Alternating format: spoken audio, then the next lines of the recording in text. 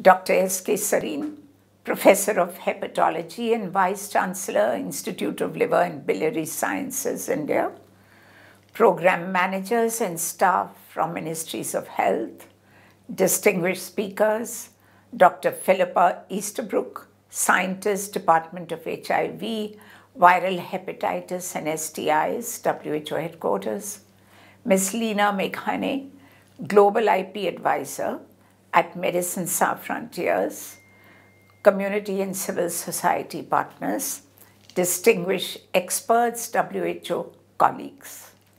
Warm greetings and welcome to this World Hepatitis Day celebration. And my sincere thanks to all stakeholders for your efforts to maintain hepatitis care throughout the COVID-19 response.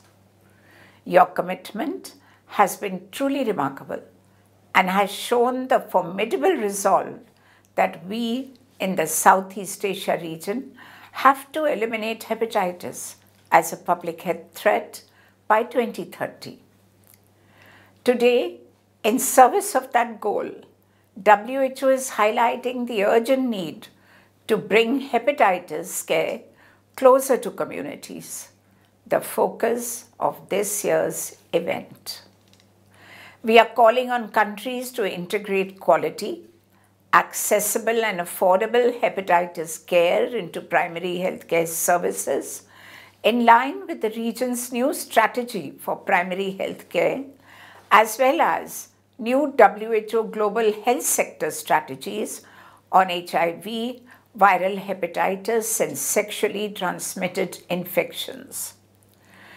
Towards that objective, we are pledging to you, our partners, colleagues, beneficiaries, and friends, our ongoing and unmitigated support reflected in a new integrated regional action plan on viral hepatitis, HIV, and STIs, which we are set to launch in September. For the first time, the integrated RAP will cover all three diseases in one plan.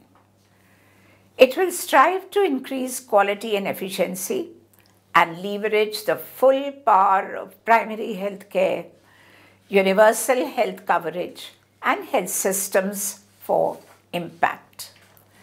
It will promote equity and innovation and advance people-centered and community-driven approaches. It will draw on the many lessons learned from HIV, hepatitis, and STI responses, accelerating a synergistic and integrated public health approach along the entire continuum of care. New WHO data show just how urgent our mission is.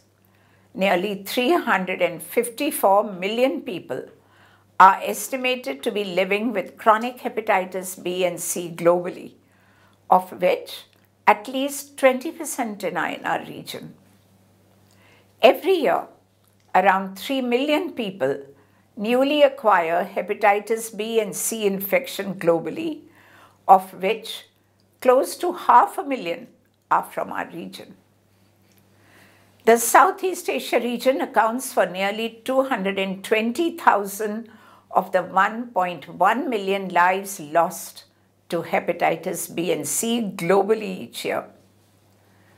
Across the world, just 10% of people living with chronic hepatitis B and 20% of those living with hepatitis C have been diagnosed, which compares with just 2% and 7% respectively in our region. Figures that are unacceptable and which reflect a massive amount of avoidable morbidity and mortality. Delayed or missed diagnosis is especially troubling given that we now have the tools to cure more than 85 to 95% of cases of chronic hepatitis C and to effectively manage chronic hepatitis B on a long-term basis. To bring hepatitis care closer to communities and to eliminate hepatitis as a public health threat by 2030, several priorities have to be addressed. First, political commitment.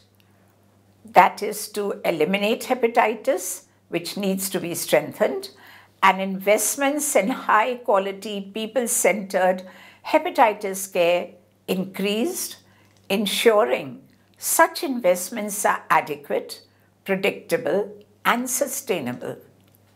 Second, access for all to safe and effective vaccines and drugs and point-of-care diagnostics must be improved with a focus on increasing affordability, for which the cost of hepatitis care should be integrated into national health and domestic financing.